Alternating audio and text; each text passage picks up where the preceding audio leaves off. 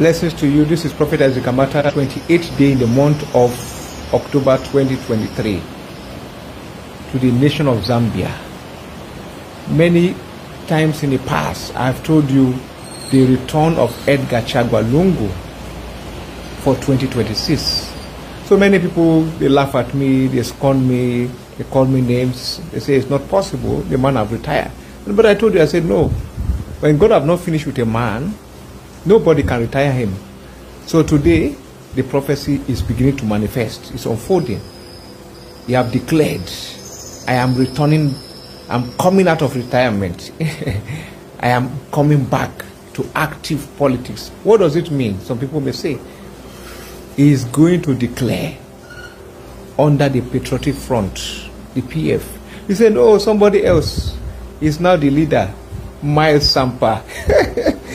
My Sampa, dead on arrival, going nowhere. Edgar is PF, PF is Edgar. So, he's going to run, he's going to declare for 2026, and then they are going to come for him. They will try to persecute him, they will try to bring allegations to stop him. Why? The one that is there now will be threatened. The current leader, Akainde Chilema, there's going to be shaking now. The greatest threat to the one that is there is Edgar Lungu. When a prophet tells you that something is going to happen, when it looks as if it's not possible, don't walk by what you see. Walk by what the person is telling you that you cannot see. I keep repeating it over and over. Edgar Lungu, God have not finished with him.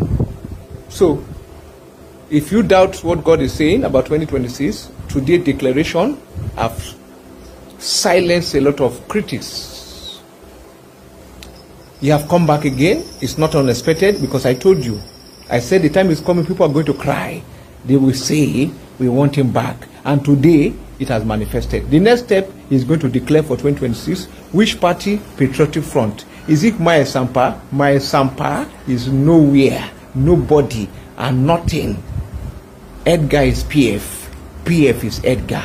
It is going to be Akainde Chilema versus Edgar Lungu 2026. And 2026 is for Edgar Lungu. Share.